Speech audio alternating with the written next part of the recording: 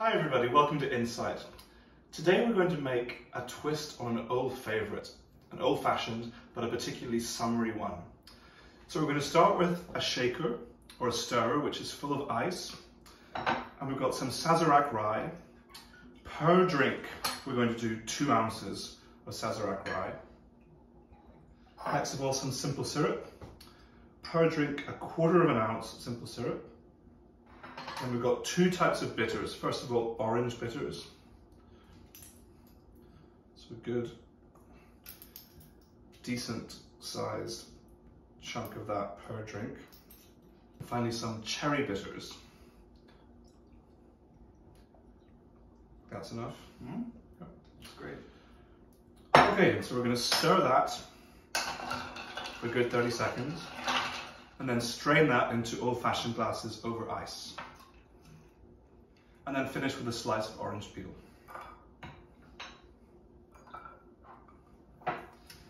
Lovely. Thank you very much. Cheers. Yeah, those bitters really make it nice and light. Mm-hmm. Very nice. Cheers. Courtney, it's a pretty deep program this week. We've had some that are considerably lighter than this, but there's a lot of meaning and profundity in this, and it's really wonderful. Pairing 2 pieces written about 90 years apart from one another, Schumann's Second Symphony and Bartók's Music for Strings, Percussion and Celesta. So, but the Schumann was really the anchor of this program. And what do you take from this symphony? He has 4 symphonies, and what about this one is distinct for you? Well, I think Schumann's Second Symphony is the greatest of his 4. It's actually the 3rd chronologically. Right. Written in 1845. Schumann was a very troubled individual. He was very romantic in the kind of stereotypical sense of the word. You know, he loved poetry as much as he loved music. He lived in extremes. He was probably bipolar, but in today's terminology. He would stay up all day, all night in a manic phase for 3 days and write a whole piece, and then disappear for days. And his wife Clara, the famous Schumann, famous pianist, wouldn't know where he was. Yeah. He loved intensely. He had a voracious sexual appetite. He had syphilis because of that. There was just, he felt everything very, very strongly. And the Second Symphony is in C major. Schumann wrote to Mendelssohn whilst he was writing it, saying that he'd had trumpeting and drumming in his head for days. So everything is related to a fanfare that begins in the trumpets at the beginning of the piece. Now, usually we think of a fanfare, we think of something loud, but this is this kind of muted, almost religious fanfare. So immediately that sums up the ambiguity of this piece. A happy piece, a piece that begins and ends triumphantly, but that was written in the middle of a great deal of adversity. So the first movement, development, I think contains a nervous breakdown. I think we actually watch Schumann lose it in the first movement and then kind of wrestle back self-control to a triumphant end. The second movement, a scherzo, famously difficult for the violins, often used in auditions, steps away from that a little bit. The third movement then is the romantic slow movement par excellence, shifting, yearning, and so emotional that Schumann had another nervous breakdown after writing it and had to spend a couple of weeks getting himself together before he began the finale. The finale then begins with almost banal sounding marches at the beginning, you know, as if, here I am, I've got my stuff together again, I'm ready to go.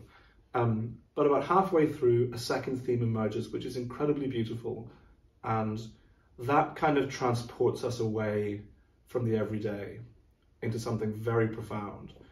And I think the whole piece is about his art, his Schumann, an artist, and his struggle for self-control and for understanding, despite this very difficult emotional background that he was fighting with.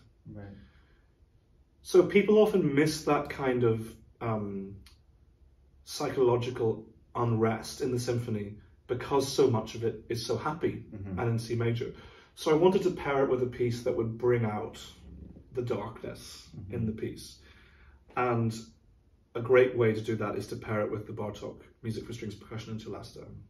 This is a piece that Bartók wrote in 1936. So Bartók had already lived through the First World War. He'd already struggled with keeping his life going as an ethnomusicologist.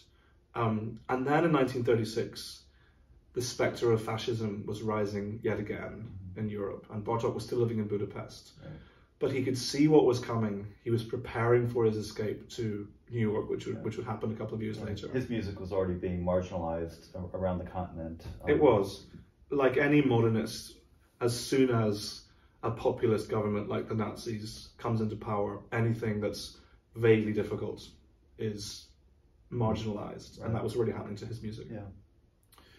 So Bartók's music is based very much in the folk music of Hungary and Slovakia and the area that he grew up in. He spent enormous amounts of time in the fields, literally cataloguing folk music, either by writing it down or by recording it on wax cylinders with his compatriot Kodály. And Hungarian music has a couple of distinctive features.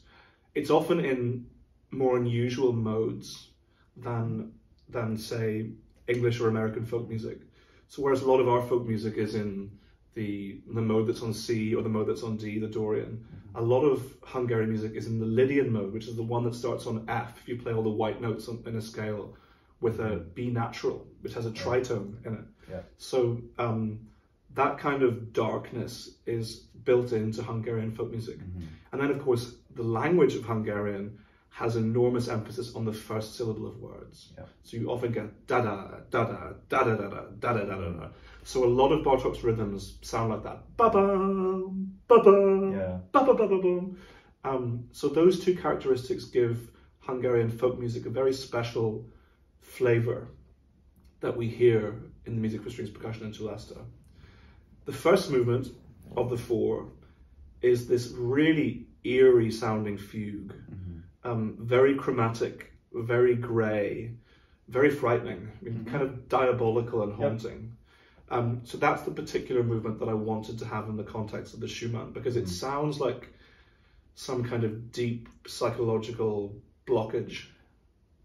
Honestly, it could easily be any sort of mid-century or even a little bit earlier sort of incidental music for either a play or a film. That's right. Yeah. And of course, the second movement, which is much faster and much more dance-like, is used in Being John Malkovich for that exact purpose. Yeah.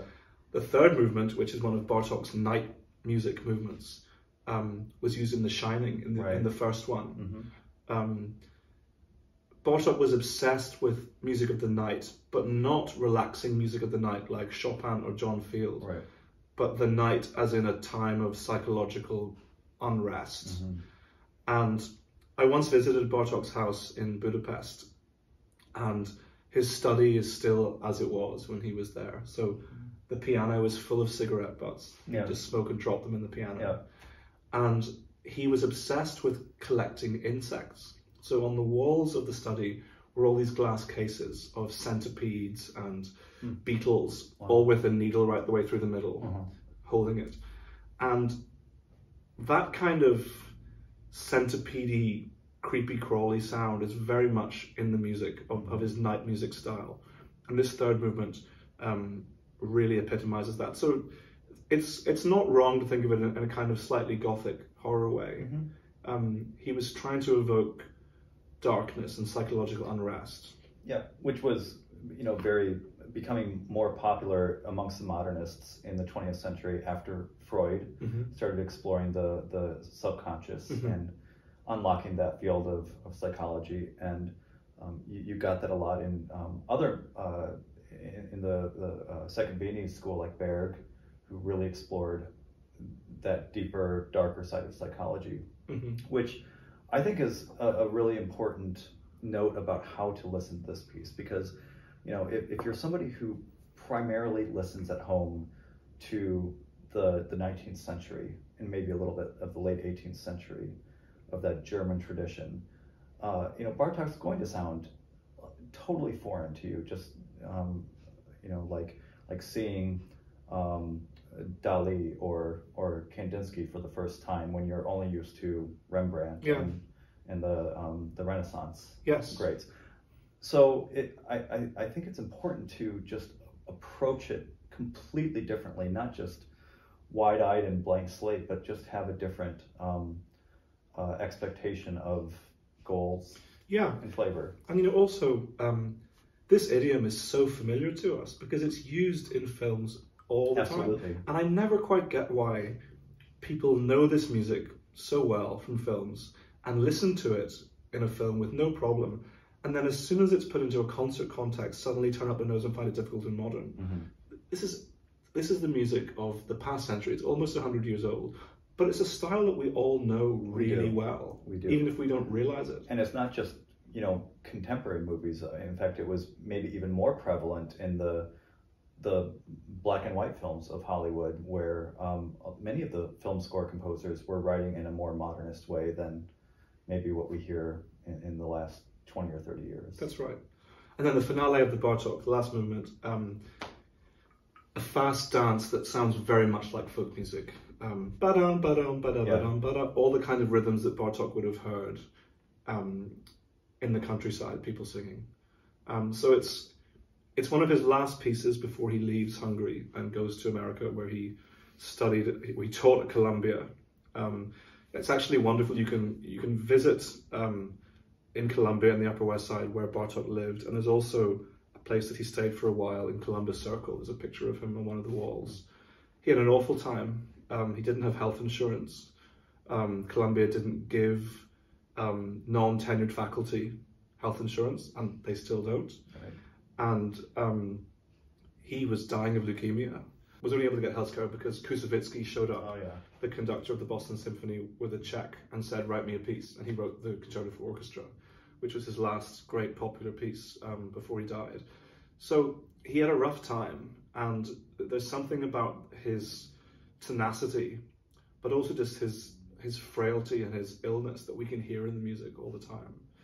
And you know, I find that very attractive in music, because music is able to express many of our emotions, and we've all been through a year that had plenty of dark corners.